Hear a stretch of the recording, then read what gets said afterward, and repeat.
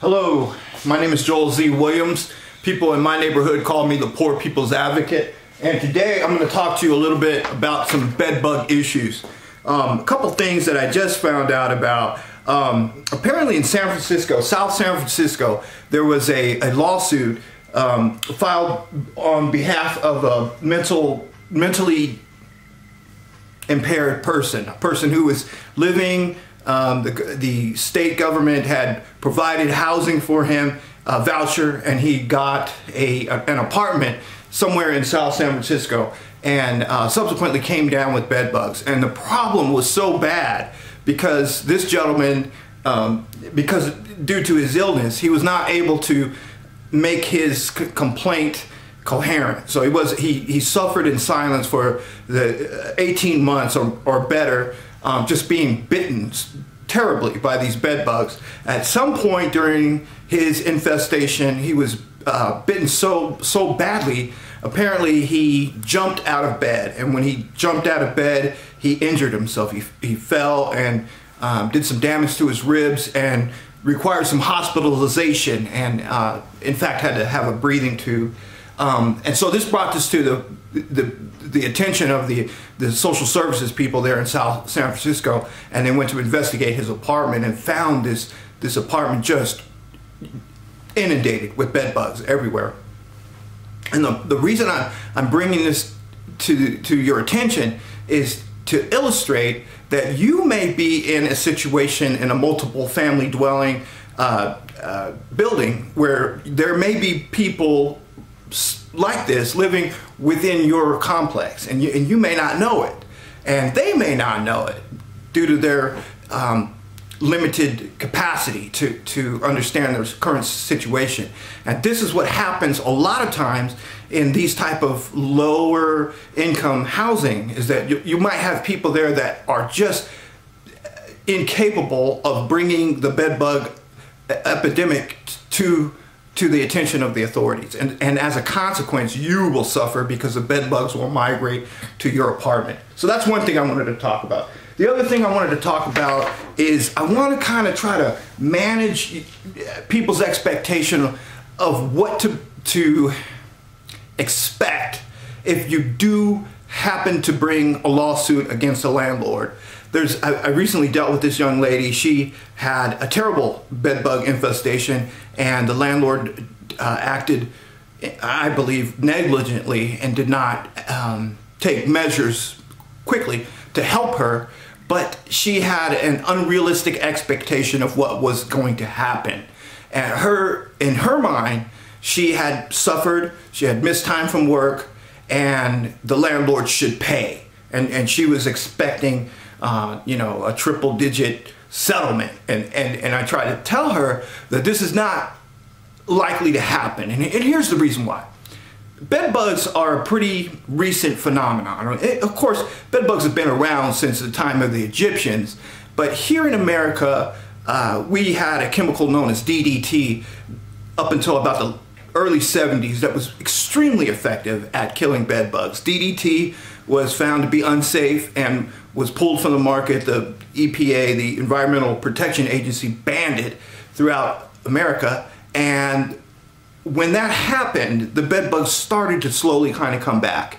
And now they are at probably a level where you'll see them in the inner cities and in really highly populated areas, but you won't see them everywhere. Kind of like roaches, almost like cockroaches. They're prevalent, but not everywhere, not in every home. And as a consequence of that, judges that these cases, if you bring a lawsuit, the judge that sees the case is probably not going to have a lot of experience dealing with the type of injuries that you will experience from bed bugs. Now, as a person that survived a bed bug infestation, I can tell you the number one thing is a loss of productivity. You're going to have time that you've missed from work because you couldn't sleep. You're going to have certainly injuries to your body, bites and things like that. But judges that sit in most urban areas are used to more pronounced injuries. They're looking for, they want to see hospitalization. They want to see some kind of actual documented injury where you, so bad that you needed to go to the hospital. Unfortunately, with bed bugs, there's really not, I mean, unless you're just getting bit and you have some kind of histamine reaction, and you are just have an adverse reaction to the coagulant that the bed bug injects in you when they bite you, there's not a likelihood that you're going to go see a doctor. You're probably going to tough it out until you can get the problem under control, and you're probably never going to go see a doctor. And many judges are not persuaded by your receipts for bug bombs or other do-it-yourself methods. They want to see a receipt that came from a pest control operator. And so I try to tell people who have bed bug problems and they're seeking a lawsuit, there's a couple things that you're going to need to do. First thing I would encourage everyone to do, whatever jurisdiction you live in, there is usually some kind of health code, some kind of environmental protection agency, some at the county level. There's usually some agency, some authority that is tasked with ensuring that people that live in the community have safe and habitable housing. Now, I don't know what that is in your area, but you should file a complaint immediately with them. And what that does is it creates a paper trail. It effectively has that person, a third party, who is indifferent to you or the landlord, a neutral party, to come in and take a look at what's going on. Now, those documents and that testimony can be used in court. It's much better than you showing up to court, making a statement and saying things that can be either contradicted or not admitted as hearsay. A third party, independent person who is qualified, has the requisite credentials, can be subpoenaed. You could literally force them to come and testify on your behalf. And that carries a lot more weight than you just showing up to court and making an impassioned argument. Judges are not going to be swayed by that. You have to have hard evidence. And what I mean by hard evidence is the best evidence, of course, is going to be the county health inspector who comes out and says, yes, on such and such a date, I was at that location, I found the presence of bed bugs, and I found that there were sufficient amount of bed bugs to cause a problem, to render the dwelling uninhabitable. And that's important. And so that's the first thing you want to do. The second thing you want to do is, a lot of times people don't understand the strategies that the landlord's defense team, because most landlords will hire an attorney to defend them if you bring a lawsuit against them. The strategy is an attrition strategy. What they're trying to do is they're going to try to delay to try to get you, try to wear you down. And what I tell people is, if you have a bed bug problem in a multi-dwelling type structure, there's probably, your neighbors probably have that problem as well. And what you should do is band together and make a class action lawsuit. Because if there's a recent case here, I think it's in Contra Costa, California. This was a case where there were 28 tenants that were living in just a rundown apartment complex, and the landlord was clearly negligent, was not taking any interest in providing habitable housing. They had made several complaints. They had done everything they could do. They had exhausted all their other resources, and they had contacted the county health official, had them come out, make reports. So they had some ammunition, but they knew that there's strength in numbers. And the beauty of the class action lawsuit, going back to what I was talking about delaying, one of the things, the tactics that the defense attorneys will do is they will ask for continuance. So when the hearing comes up, when you come to go to court and you're actually going to present your case, the defense attorney, one of the tactics that they will use is they'll say, Your Honor, we haven't had proper time, adequate time to prepare. We need more time. The judge will usually grant that and usually kick the next hearing down the road, maybe 2-3 months. And what they're trying to do is grind it out, trying to get you, because most people have jobs that they have to go to, and it's difficult for them to get time off or time away from work. And the defense attorneys know that. But if you are a member of a class action, like this group in Contra Costa, California, and you have 28, 30 people in your group, there's always going to be somebody that can appear.